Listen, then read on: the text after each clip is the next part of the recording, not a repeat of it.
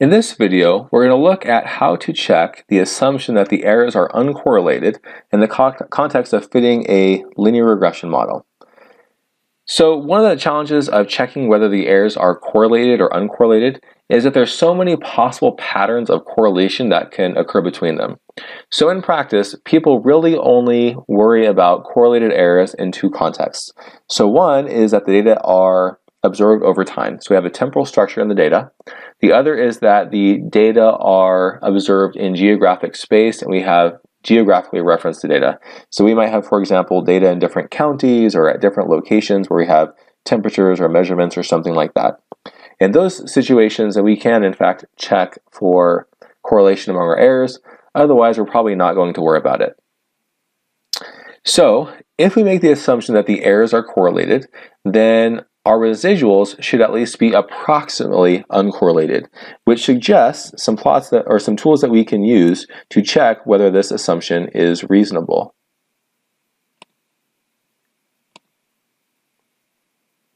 So the first tool that we'll talk about for checking whether the errors are correlated is a plot of the residuals versus time, assuming that there's a time variable. And if there is no correlation among the errors, we would expect the plot of residuals over time to be a random scatter of points. If you do see a clear systematic pattern where you see, for example, strings of lots of negative residuals and then strings of positive residuals, that might be an indication of positive autocorrelation among your errors. If your residuals deviate back and forth, positive, negative, that's actually an indication of negative temporal autocorrelation. Though I'll be honest, in practice you cannot see this visually. For human eyes, that simply looks like a random scatter of points. You pretty much have no hope of detecting it visually. But if you do see strings of positive values and the negative values, that should be pretty obvious in this plot of residuals versus time. Another plot that you can use is to compare successive residuals. So you plot epsilon hat I plus 1 versus the previous residual, and you do that for the first n minus 1 observations. And if there's no correlation among the errors, then we would expect this plot to be a random scatter of points. If instead you have positively correlated errors, you expect the plot of these residuals to have a positive slope. But if the errors were negatively correlated, you would expect the plot of the residuals to have a negative slope when you compare successive residuals. So let's actually look at an example here so that we can see how to use these plots in practice. So we're going to look at a data set related to global warming, which is a hot topic in recent years. And reliable records for annual temperatures are really only available back through the 1850s. And in order to get information about temperatures prior to 1850, they use something called proxy variables. So proxy variables are a variable that you use to indirectly measure something else that's of more interest. And so in this data set, what we have is we have measurements of annual temperature from 1856 and later. We're going to build a predictive model using the observed data. And then in theory, we would use the fitted model to predict temperatures back before 1856. And the data that we're going to use are available in the glob-warm data set and the R-Fairway package. And the data in that data set are derived from work by Jones and Mann in 2004. So in this data set, we're going to regress our temperature variable on the 8 different proxy variables. You can actually see that regression down here.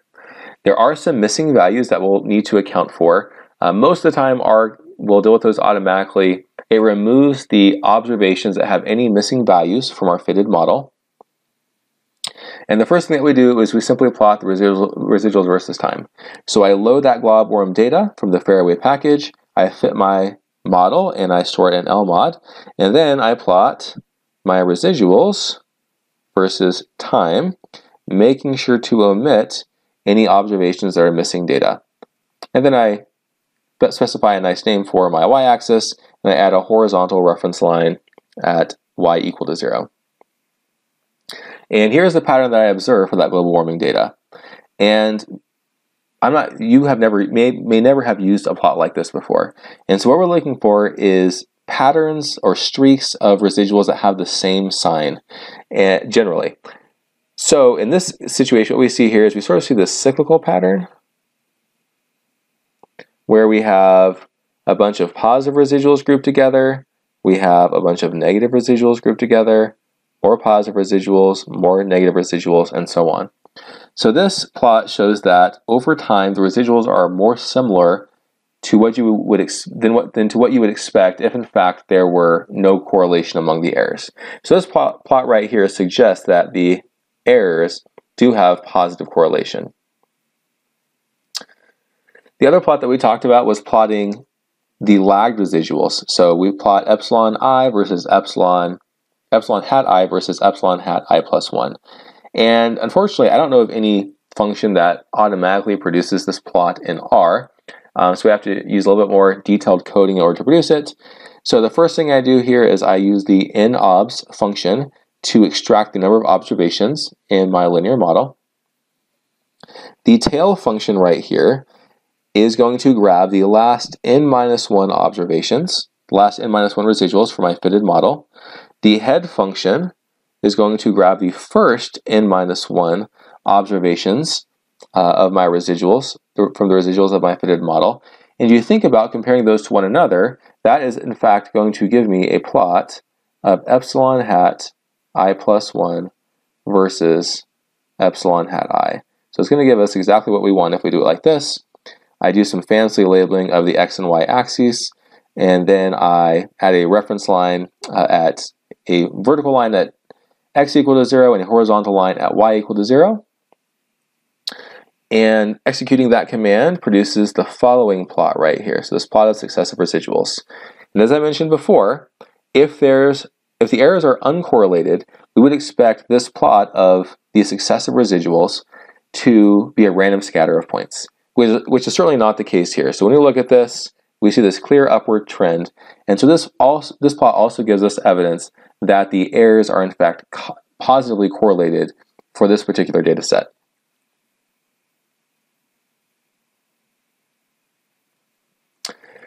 For those of you who are not interested in these informal plots, which require more interpretation, if you want to test a common test that's frequently used to test for positive autocorrelation among time series data, is the Durbin-Watson test.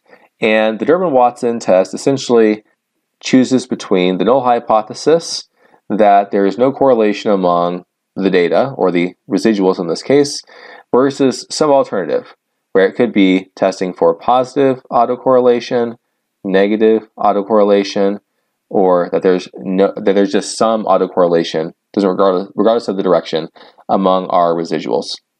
The only thing I wanted to point out about the Durbin-Watson test statistic is that, similar to our last plot, the test statistic is based on successive residuals. And so it's trying to look at how these successive residuals deviate from one another.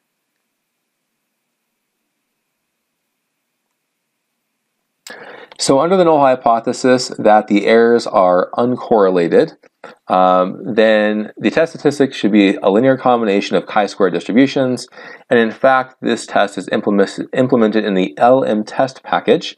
So after installing that package, we can load it using the library function.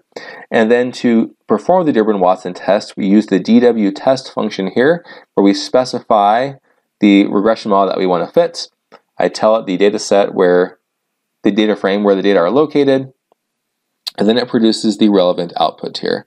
And the scale of the Durbin-Watson statistic probably doesn't mean anything to you, but the p-value here is pretty close to 0. And so our observed data are very incompatible with the null hypothesis. The null hypothesis was that the errors were uncorrelated, or actually, technically, the residuals were uncorrelated. And because we reject that null hypothesis, because the data are very incompatible with the null hypothesis, we believe that the errors are in fact probably correlated. And this specific test was for positive autocorrelation, so our conclusion here would be that we think the errors are in fact positively correlated and not uncorrelated. So if the assumption that the errors are uncorrelated is violated, what can we do in terms of improving or correcting our regression model? Well, probably the best approach is to use something called generalized least squares instead of ordinary least squares. And generalized least squares estimation takes the correlation of the errors into account when you are fitting your model. You do have to specify a model for the correlation, but it actually does produce the best linear unbiased estimates if you are able to do that. If there's no apparent temporal or spatial link between your observations, in other words, the data are not observed over time or they're not geographically referenced data, it's almost impossible to check for correlation between the errors. But the good news is that if you can't check for the correlation among the errors, there's really no reason to suspect it either, and so you can pretty much safely ignore this assumption and not worry about checking it.